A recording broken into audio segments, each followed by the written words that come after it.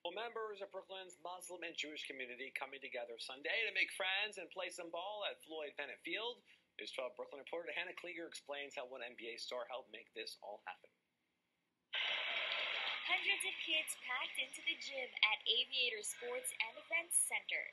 Some of them wore a kippah, while others donned a baseball cap. Some wore skirts and others basketball shorts.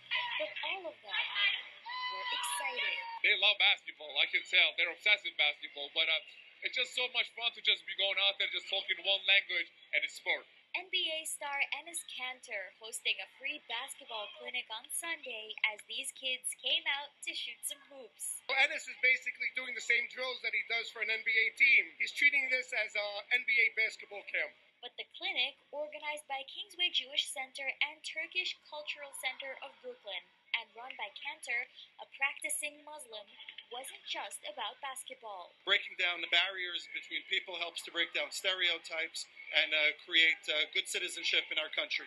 Organizers say this is a way to unite the Turkish Muslim community and the Orthodox Jewish community. And they say one great way to unite kids and build friendships is through a good old game of basketball. I think the most important thing in life, to just leave your differences on the table and try to find what we have in common.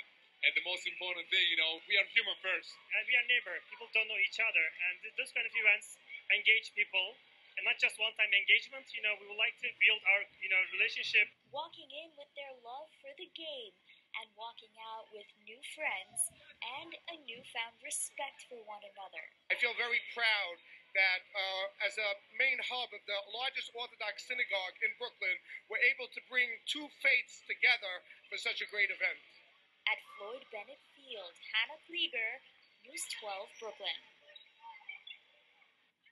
All right, Hannah, thank you for that report. Well, moving on now.